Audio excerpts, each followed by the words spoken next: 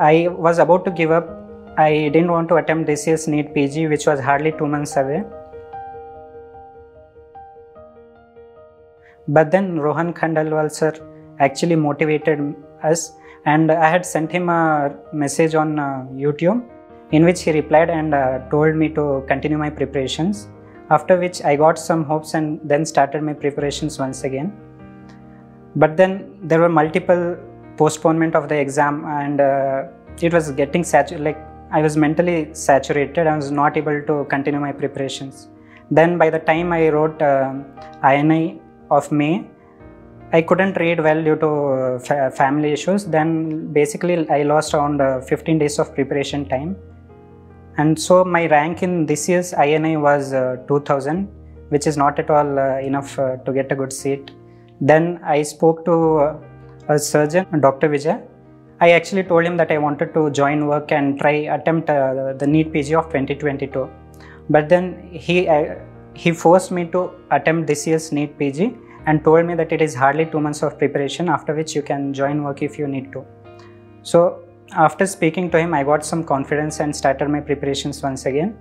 And hence now I got an All India rank of 134.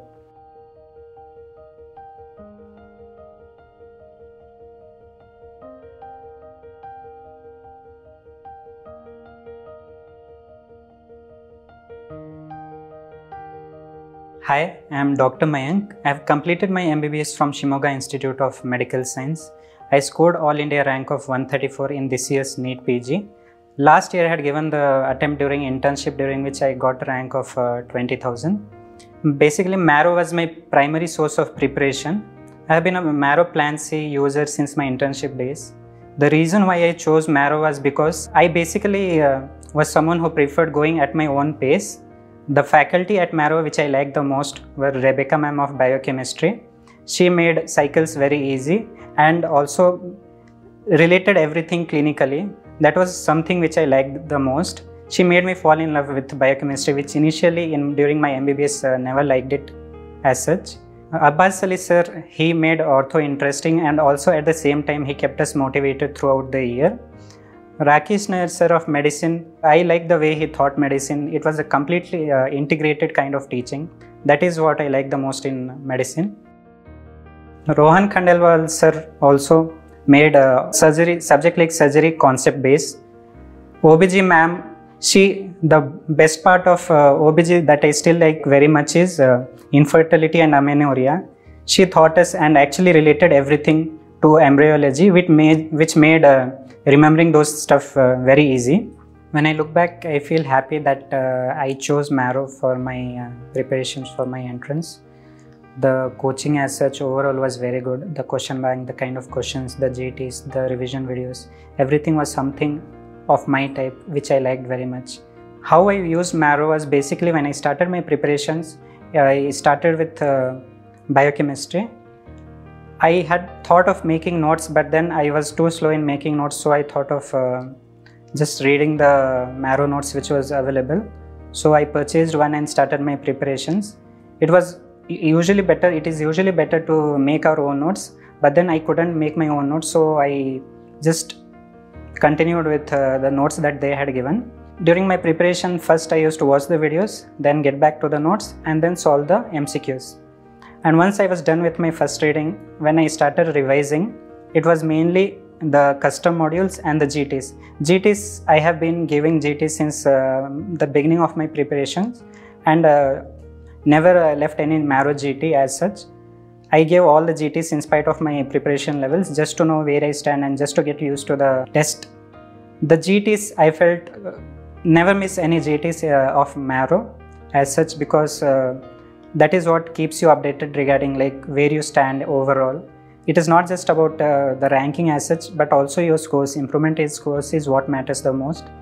GT, it tells you what your shortcoming is. Like, I was always bad with anatomy, and that is what I scored the least in any of the test GTs that I had. So I saw to it that I prepared for anatomy well before my exam.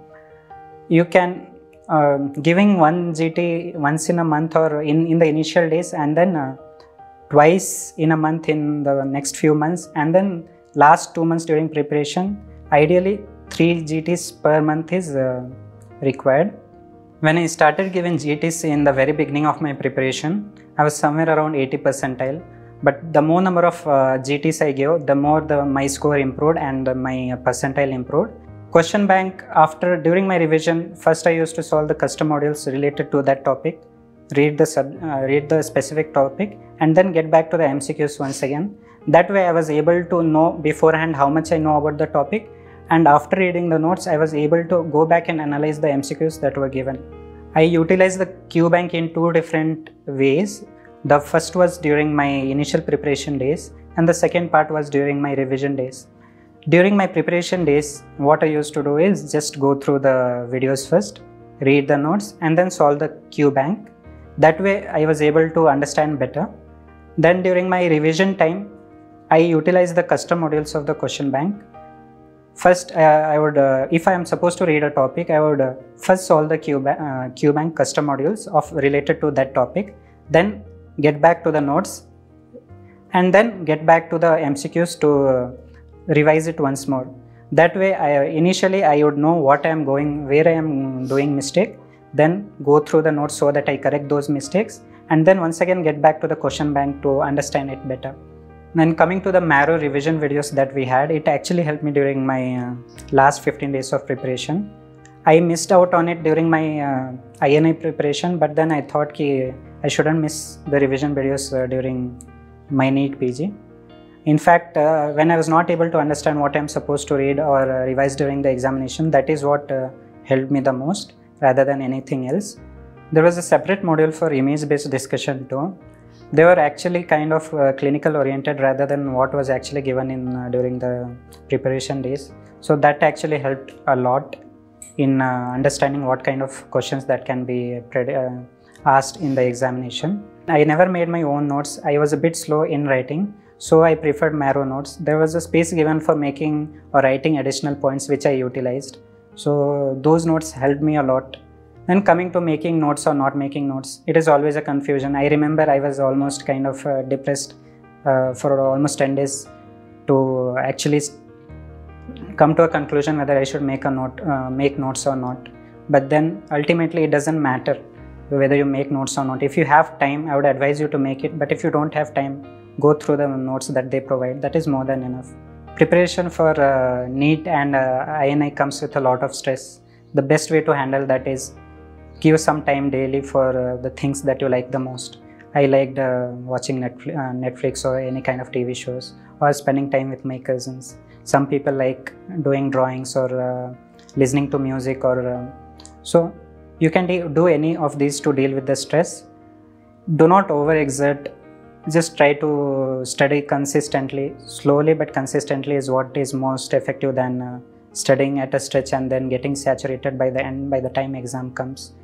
Don't lose hope. 6 months is kind of more than enough to get back or to get the seat that you want. मैं मयंक का पापा रमेश तिवारी, हमें आज बहुत खुशी है कि आज नीट ऑल इंडिया नीट में इसका 134 रैंक आया है। इसे बहुत हमको खुशी है। शुरू से ही बहुत मतलब पढ़ाई में सिंसियर आता था। हमें बीच में हमें बिजनेस के बारे में भी कुछ चिंताएं बैठ करके कैसे सॉल्व किया जाएगा उसके बारे में भी बात किया करता है। घर के प्रॉब्लम को लेकर के बहुत सिंसियर, और पढ़ाई के साथ साथ घर के प्रॉब्लम और हम लोगों के साथ इसका संबंध बहुत अच्छा है। मैं मयंक की मम्मी हूँ और मेरा नाम अर्चना तिवारी है, और मैं बहुत प्राउड फील करती हूँ कि वो मेरा बेटा है, और सीट मिलने से मैं बहुत खुश हूँ क्योंकि वो काफ़ी मेहनत किया था।